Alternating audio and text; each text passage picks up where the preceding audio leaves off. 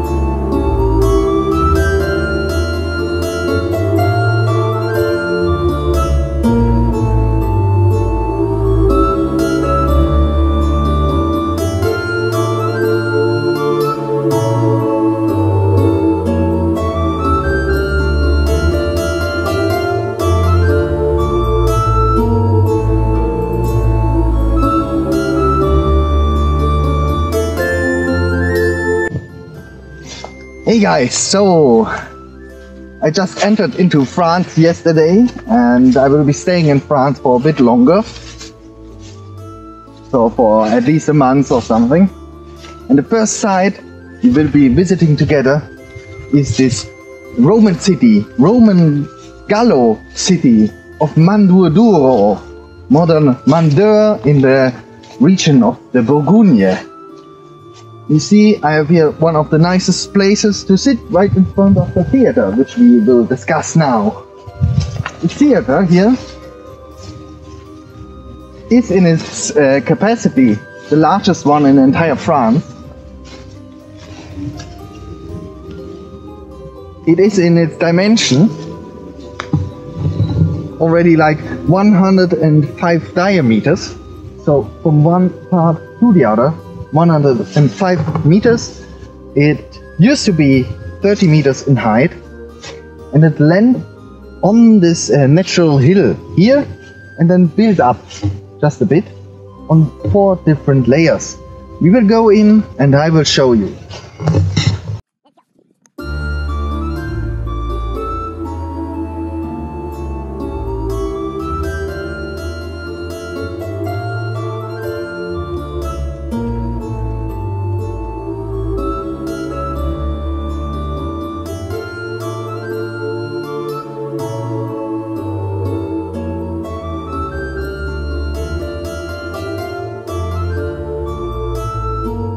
So these Roman theaters, usually they are situated in sacred contexts. So the entire space just around us here was actually a sacred space full of different temples, one big temple and a huge square where people could do their ritual procession and stuff like that. And just here at the angle of the theater there's one nice thing we can observe, which I always really like, but it's hard to find out what this really means, because actually you have to be there at the excavation to understand those things. But we see those different stone slabs here. Here. And this is part of this sacred square which used to be just here in front of the theater. What we can find here are those different cavings into the rock, into the plates, and they can mean different things. So sometimes they just mean, or they just were used to, in the construction phase of this square, to bring those stone slabs into the position. But as we can see, many different ones, and in different parts of this angle here of the theater actually. we could assume that they were used for temporal wooden structures, such as a store or something, so that they would sell here food or other stuff in a small wooden shed. And now let's go over here. So this theater used to have two entrances for the public, one on the north and one on the south side. What we see here now in the background is a reconstructed part of the theater, so that's the north entrance. Shall we go in? Let's go.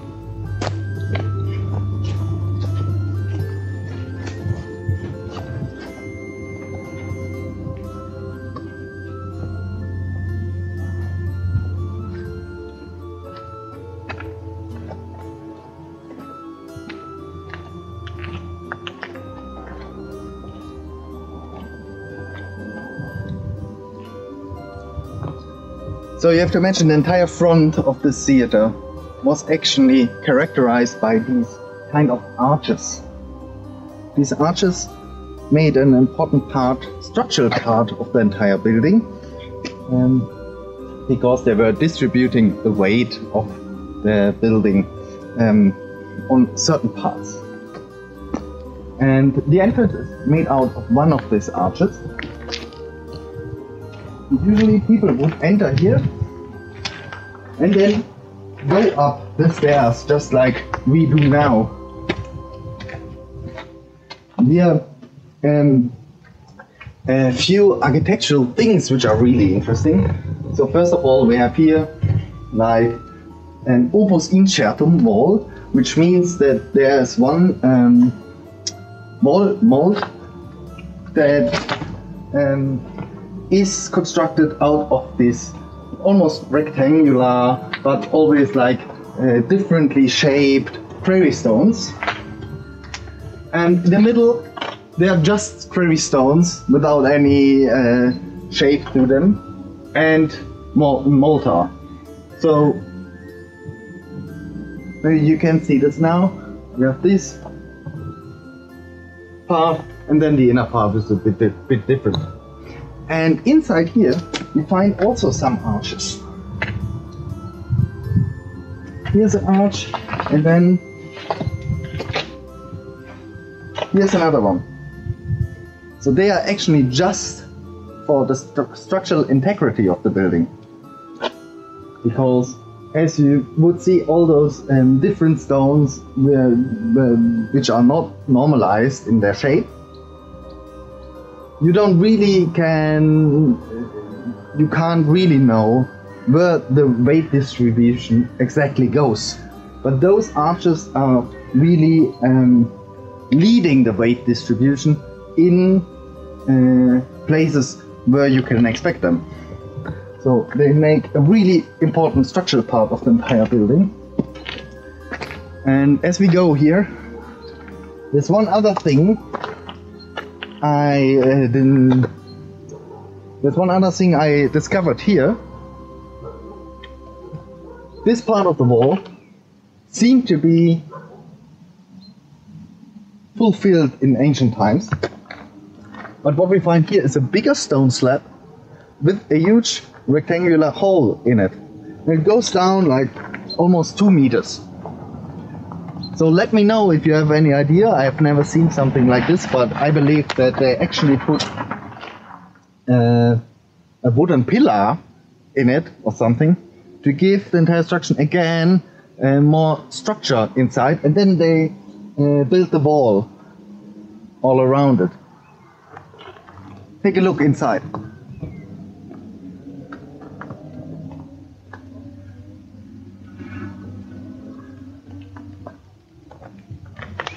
Could be a trick to increase the stability of the entire structure.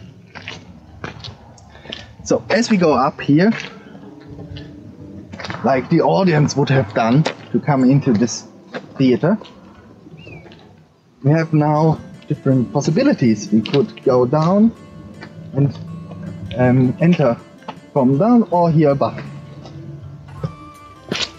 that was kind of important in ancient times, because the more important you were politically or also economically, you were sitting closer to the orchestra, to the central space down there, where the actual action would have happened in the theater. Which action do I mean? So they played here Greek and also Roman tragedies, but also comedies. And sometimes they were also doing some rituals, religious rituals, here, overlooking the sacred space I already mentioned.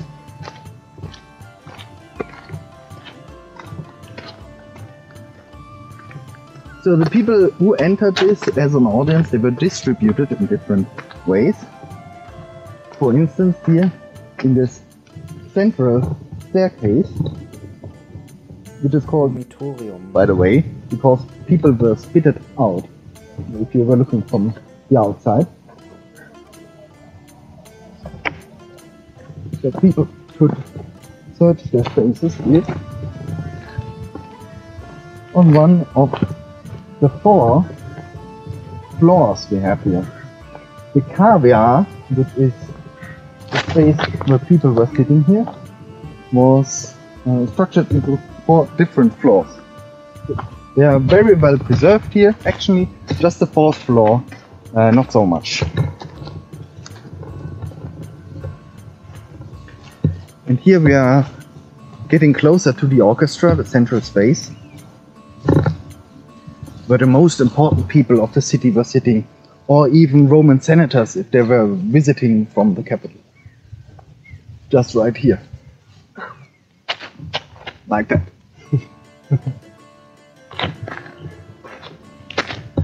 And here we are in the central space of the theater. Check it out.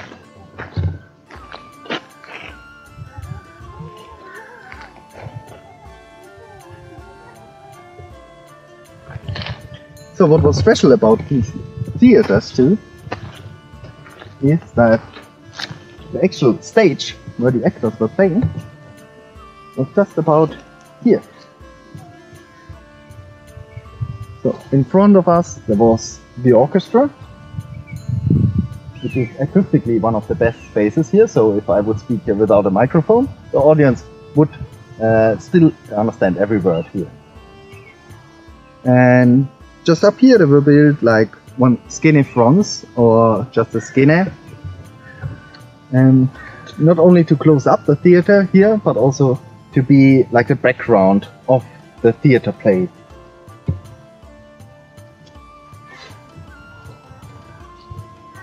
I would say let's go up now, huh?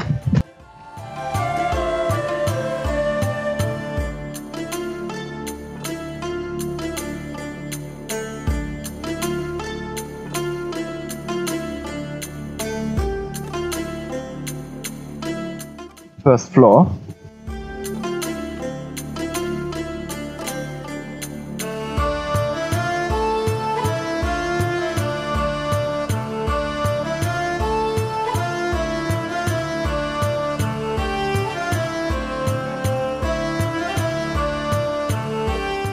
Second floor.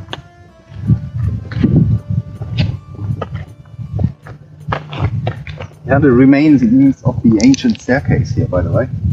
Quite steep.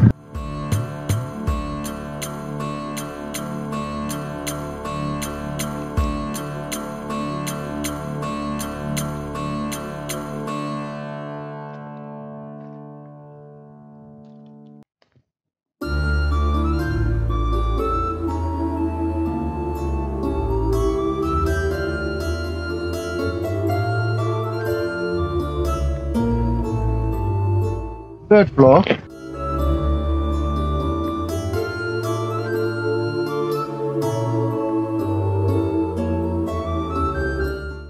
Fourth floor.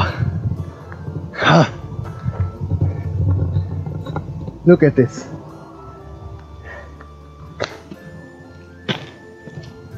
Yeah, this theater was the biggest one in entire France, because we could estimate the capacity for people coming here. It's like 14 to 18,000 people, which is quite massive. Even nowadays, it's almost half of the stadium of the modern German soccer team of Freiburg, SC Freiburg, which has like a bit more than 30,000. But that's a huge city, and as you know, cities were much smaller in ancient times. Yeah, really nice. We will see many more theaters, Roman theaters, Greek theaters. But that's a nice start, I would say. By the way, typical for Roman theaters is that they have a semicircular cavea. So they are semicircular in shape, and usually they are built up artificially. And Greek theaters, they are a bit more than semicircular and are leaning to natural hills usually. Here it's a bit special. It's built up, some stores, but it's also leaned against the natural hill. Oh, I forgot to show you something. Let's go. Because local universities were actually excavating here in the past years. The theater itself was already excavated in the 19th century, but some recent discoveries are really nice. So they discovered this well here, that's several meters deep, and they reconstructed it already. But it used to be very representative and was obviously used also in the context of the theater. So if you would enter the theater or go elsewhere from here, you could take a sip of water here. But not only that, because actually they found like several structures here which are belonging to a kitchen house. They were cooking, yeah, nothing else. Found a lot of pots, of cookware, of cooking pots, and that stuff. Which means that people not only cooked here, but also probably cooked here a lot to sell the food. Could have meant different purposes, just for the visitors of the theater that you could eat whilst looking at the show. Also that there was a kind of a procession people did. So maybe they had like religious rituals just here in the space, and then they would go into the theater for having a show, and then they would eat together or something.